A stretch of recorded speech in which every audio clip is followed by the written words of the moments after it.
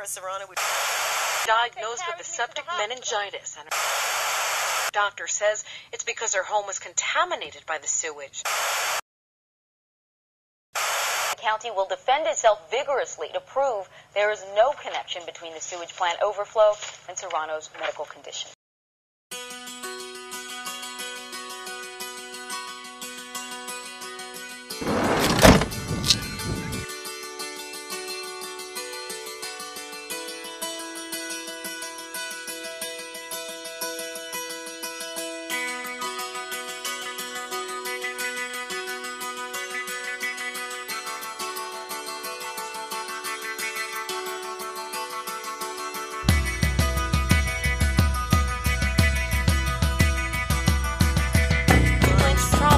Nearby Bergen sewer plant, which is run by septic tank. Left me there to die.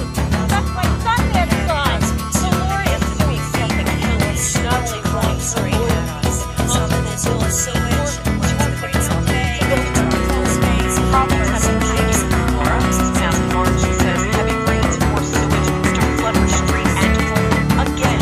This news called reports county officials admitted water and sewage flooded the area because of record rainfall.